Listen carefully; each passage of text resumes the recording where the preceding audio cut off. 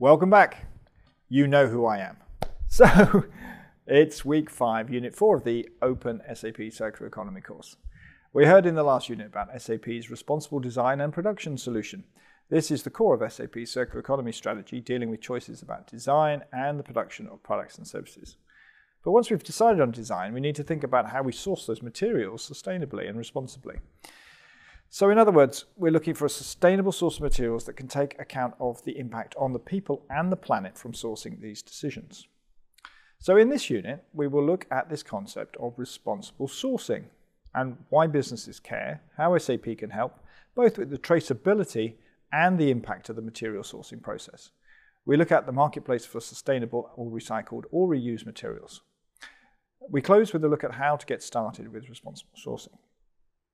Let's just recap on what we mean by responsible sourcing from SAP. This covers both tracking of materials post-consumer and how they are collected. For example, via disassembly or reuse or recycling operations, and then also how they can be brought back in as new secondary materials. Also, a note when we look at supply chains in the circular economy, they are typically quite complex. They're ecosystems. They're built up of many tiers with many different organizations involved. As an example, let's take the supply chain for recycled plastic in Ghana, which you heard about in week 4. So here, for example, we have individual collectors of plastic. That might be the informal sector, but also formal systems run by, say, the city, like Accra. The individual collectors are on the top left of the diagram, and they will sell to middlemen and middlewomen at a buyback center, who then sell on to recycling companies. Similarly, the city waste collectors will sell directly to the recycling companies. These companies then sort and recycle the plastics, which are then turned into flakes, then granules or pellets, which may be done by multiple companies, and then they go to a plastic manufacturer, who will then test the quality of the post-consumer plastic coming in, and then they're likely to be blending that with new, fresh, virgin plastic to create a plastic with some kind of recycled content.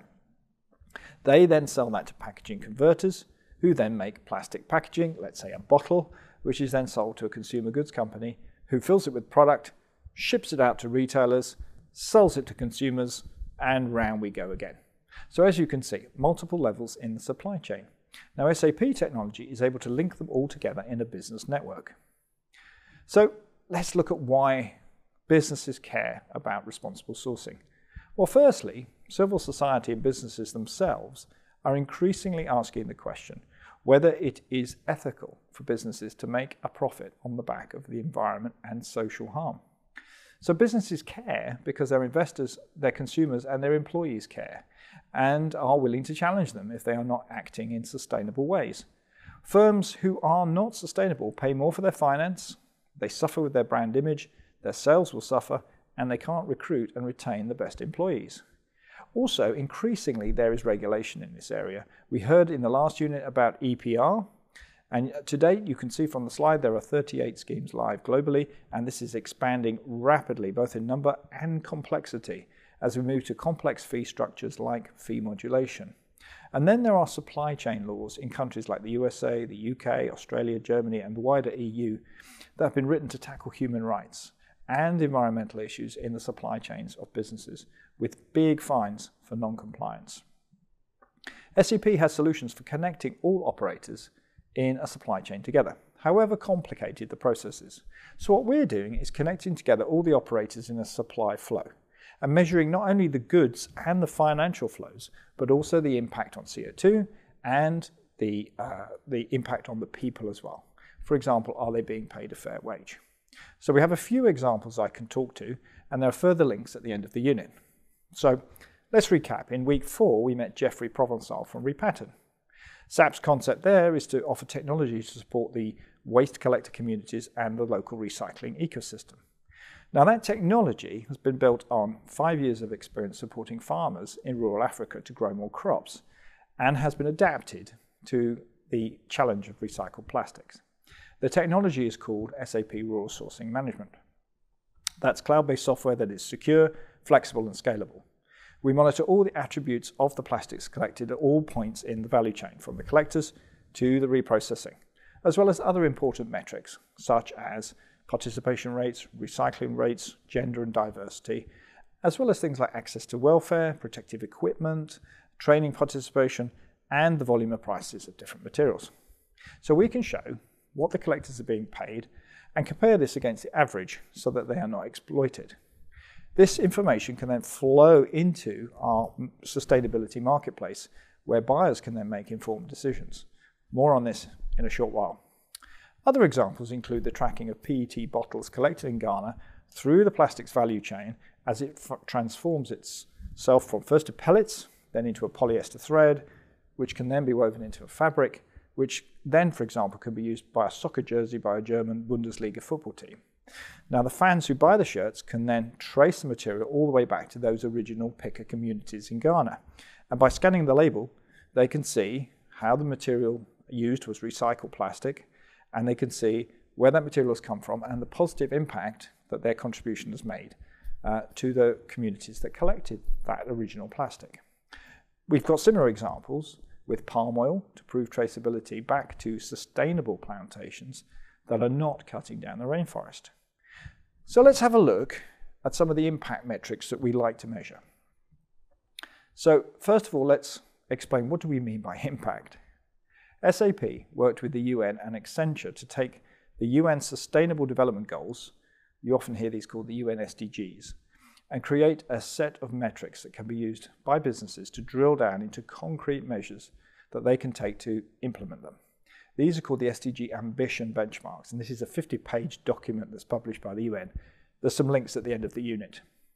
So in SAP's Responsible Sourcing Solutions, we've started to pick off those which we think we can implement right now, which you can see on the slide. And this shows primary data. Most companies right now are pulling in only secondary data. So let me explain what I mean by that.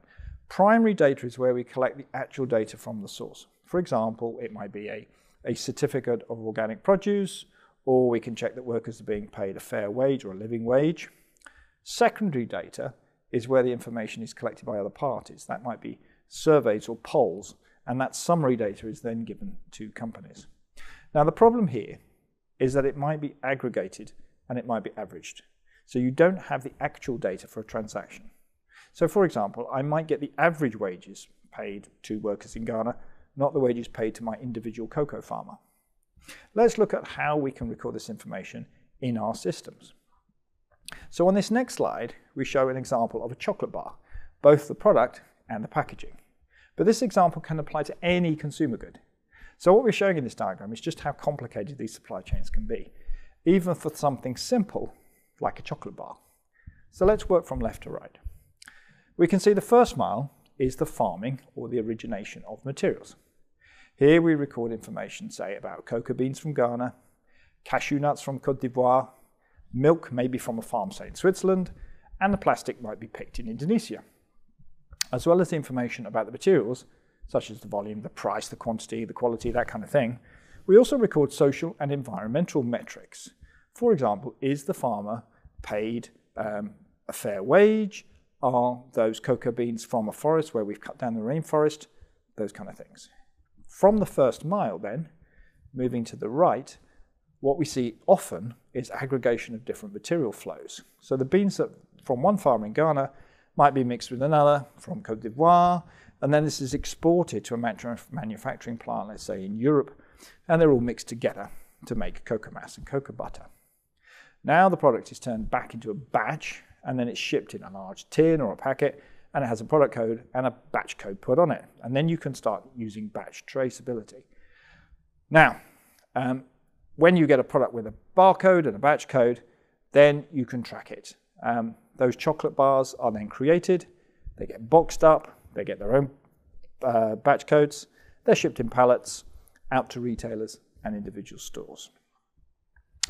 Now, you can extend batch processing all the way back through aggregation and back to the original grower using SAP technology. So let's look at why that's important, how we do it. So in this next slide, which does look quite complex, you can see how to join the SAP solutions to trace those materials all the way back. So that's through those complexities of aggregated materials, batch processing, and the finished goods. So our solutions are shown in yellow, and the data flows and the information are shown in green. So starting on the left-hand side, again, we have the first mile solutions of SAP Raw Sourcing Management, and also in the formal sector, SAP Business One. Both of these are shown on the left. What we do there is we capture within those first mile solutions the material flows and also the impact on the people and the planet. And we have those SDG impact metrics. This is the primary data. As we move along the system from left to right in the diagram, we also capture the climate impact from transportation and each manufacturing step.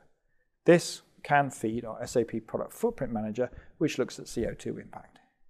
We can then flow this data through any complex supply flow. We can then feed that information into our sustainability marketplace. More on this in a few minutes. So let's give an example to illustrate our blockchain solutions, SAP Green Token, and SAP Logistics Business Network. Let's look at cocoa beans in the top row. Often these are aggregated, so the product is mixed with sources from many different farms and processed further. And this is really hard for batch processes to keep up with and gets very complex. But as you heard in week 4, SAP Green Token creates a digital twin of the product, which means that all the attributes can flow with the tokens. We can track them, however complicated the process is. And you'll recall the interview in week 4, unit 5, where I interviewed James Veal, who explained how this works. Once the cocoa beans are roasted, they then become a cocoa mass, which does get a product and a batch number, and then we can trace that using another SAP solution called SAP Logistics Business Network. That can track goods all the way through manufacture and onto the retailers. Okay, so at that point, or any point in this flow, we can feed information into our sustainable marketplace. Let's have a quick look at that now. So our sustainable materials marketplace is part of Ariba. And Ariba is the world's largest business-to-business marketplace. It ensures you can get the most ethically sourced product from a fully vetted, sustainable supplier and allows all employees to design or procure the most eco-friendly product they need. We've been working on this project now for 2 years, and the architecture is in place with SAP's procurement, supply chain and commerce solutions, along with SAP's business technology platform. So we can bring in an intelligent, modern and seamless marketplace. Moving to the next slide, we can see on the buy side, we have started this responsible buying journey with sustainable packaging and recycled plastics. But we'll soon be moving on to other materials such as metals and batteries and WEEE.